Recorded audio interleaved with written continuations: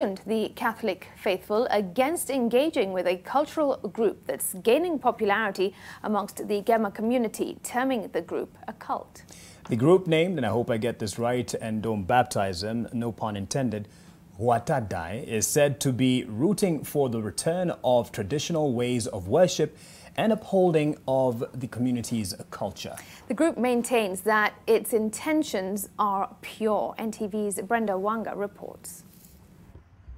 The group's influence has been growing for the last 7 years of its existence. The elders say their mission. We are supporting development of a curriculum that will bring one ethos, one ethic in the entire GEMA block, so that we train our women, we train our men, we train our young people, we train our youth following one curriculum. Inafika wakati tunataka kuwe na ile curriculum kutoka mtoto akizaliwa mambo yake huwa inaendeshwa namna gani, ili ile standards na uniformity katika jamii yetu ikuweko.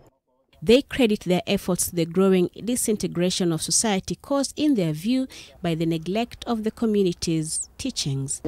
But the Catholic Church says the group is nothing but a cult and has warned its members from engaging in any activities fronted by the group. In a letter, Cardinal John Njue says investigations into the group's activities have revealed that while the group advocates for the return to the traditional way of worship, reinforcement of cultural traditions and practices, and the role of men in society, it is also engaging tactics concurrent with cults.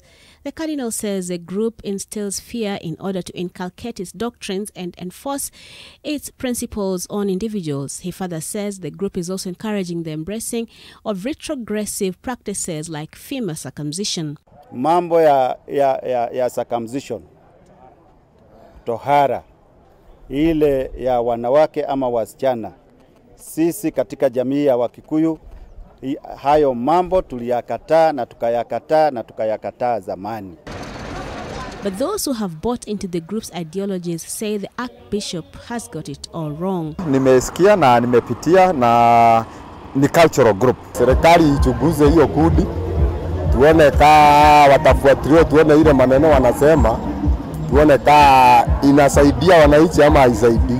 The group has maintained that it will not relent in its quest to re-entrench culture, while the church is urging its members to steer clear of the group's activities.